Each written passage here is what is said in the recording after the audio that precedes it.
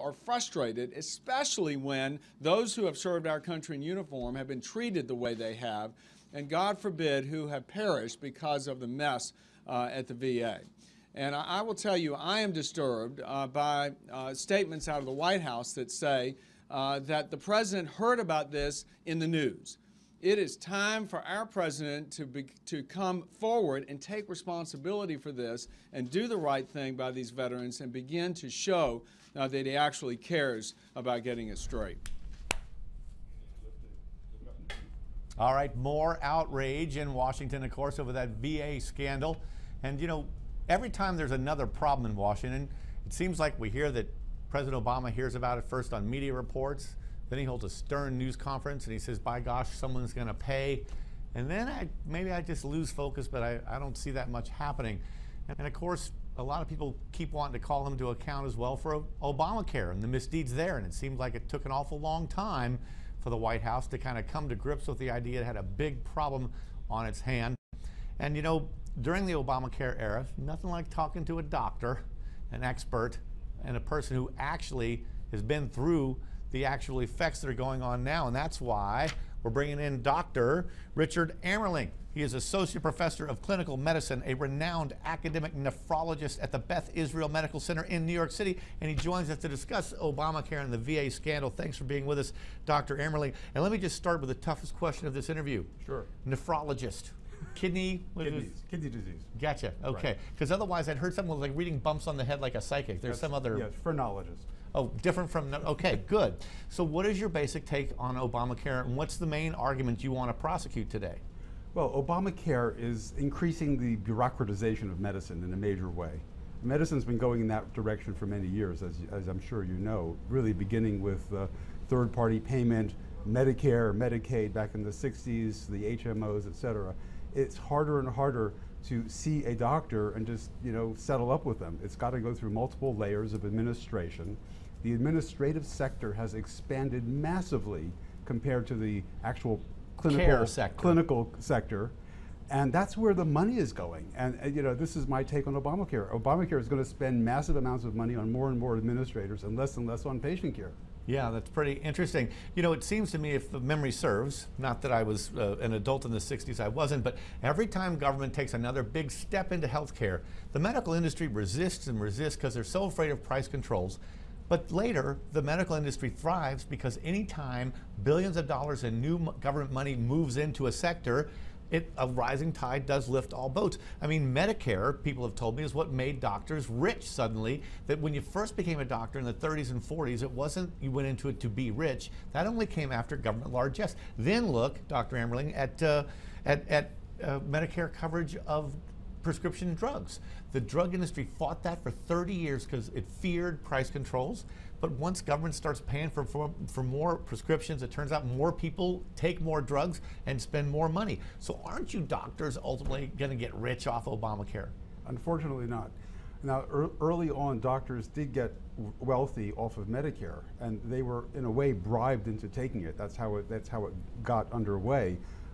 Doctors were paid the usual, customary, and reasonable charges that they were used to charging, and they found that they could charge patients on an easier way because, you know, someone else was paying, right, and the patients were there and they were ready to, you know, come and see the doctors, and that's really when healthcare inflation started to take off, was Medicare and Medicaid. Right.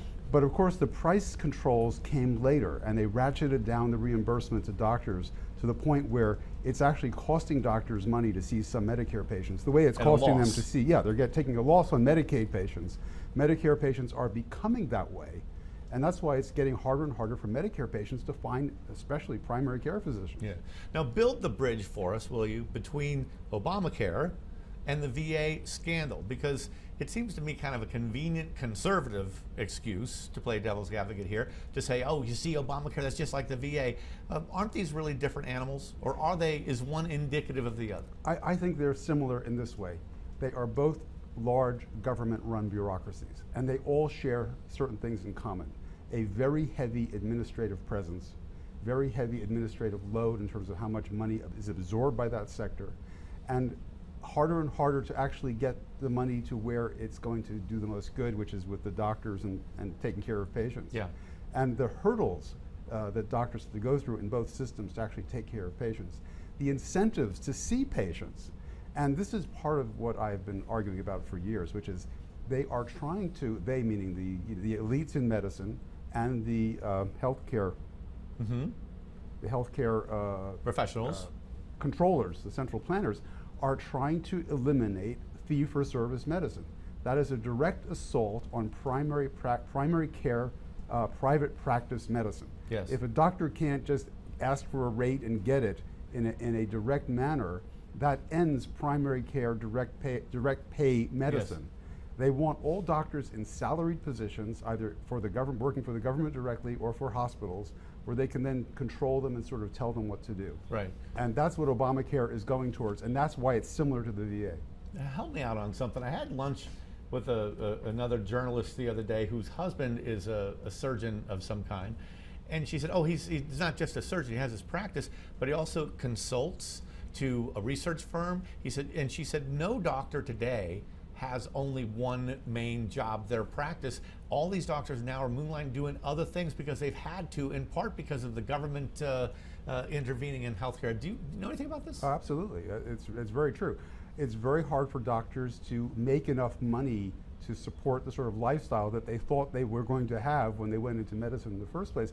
Doctors really are a devoted group. They want to do a good job by patients, but they also don't want to have to worry about meeting their mortgage payments. Right. And I've been told by different people, you know, what about the Hippocratic Oath? Well, I like to say it's not an oath of poverty. Right. Doctors are not signing up to live like a monk. And if you want doctors to live like monks, then you're not going to get very good doctors. And I also tell people, what would you think if you went to see a lawyer and they were getting paid $30 to see you, which is what Medicaid pays a doctor for an office government visit in New capped York. it and said that's all we're going to pay. Right. I think I'd want to hire a lawyer working for $60 or $90 an hour rather than $30. Right. Well, is there any way at this point to fix any of this? Are we stuck? Does it turn out that Obamacare, like every government program, you know what, you never see them kill a government program. No. The Bureau of Weights and Measures, I think, has been around since about 1898, when I think we kind of know that 12 inches is a foot. I'm not sure we need the Bureau of Weights and Measures, and yet it's never disappeared. They've been trying to eliminate the Energy Department for 30 or 40 years. I mean, is there any fixing this? Well, we're not going to get rid of government-run healthcare in one fell swoop. We're certainly not going to get rid of the VA system. It's a huge, huge bureaucracy, huge institution with hospitals all over the place. What we can do is try to improve the way they run these institutions by putting in correct incentives, such as a fee-for-service system, for example, for physicians. If you pay the physicians in the VA system on a fee-for-service basis, I guarantee you that those waiting lists are going to disappear very quickly. Fee for service instead of what? Instead of DRGs? a salary. Instead of a salary. I mean, the doctors are salaried for the most part in the VA system. Right, but we see these scandals come out where this doctor billed $10 million worth of procedures because he's churning it all through there, and then you almost criticize the guys who were doing fee for service. Well, that was a big thing. The release of the dump of the data, of the Medicare billing data and the payment data for physicians. Everybody was running around screaming, look how much money these doctors are making. The real number was that these doctors were making about 17% in total of the Medicare budget. So the real question should have been, where is the rest of the money going? Right. The doctors aren't responsible for the high Medicare costs. It's everything else. It's all the administrators, right, all the hospital costs, et cetera. Does privatizing the VA look like it actually would be a helpful solution? Do you think a privately run hospital system that's owned by shareholders would be doing these secret waiting lists and lying about wait times and all the stuff that we're seeing alleged about the VA? Definitely, I don't think so. I really think that this is a manifestation of a government-run bureaucracy where you put in a mandate, let's say, to see patients within a certain time frame. And of course they can't do it. They can't just make it happen.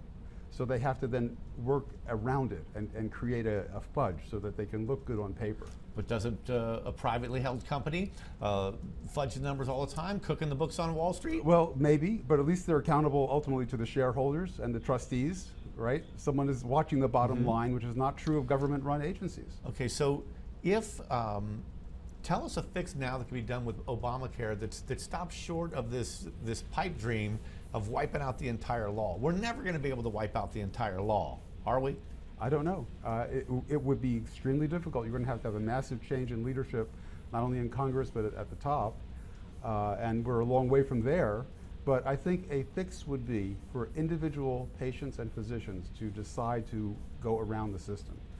Patients have to decide. They're not going to be enslaved by this Obamacare health insurance. They're not going to be paying these high premiums and high deductibles for care they don't need, and not be able to get care when they need it. Yeah, actually, you might be just better go out and buy it on your own. All right, thank you so very much for being with us. We appreciate you, Richard Amerling, doctor upset about Obamacare. And up next, the best of Give Me Five. And also, we're going to have Jonathan Tobin here and much more. I'm Dennis Neal in for Steve Malzberg on Newsmax TV. Be right back.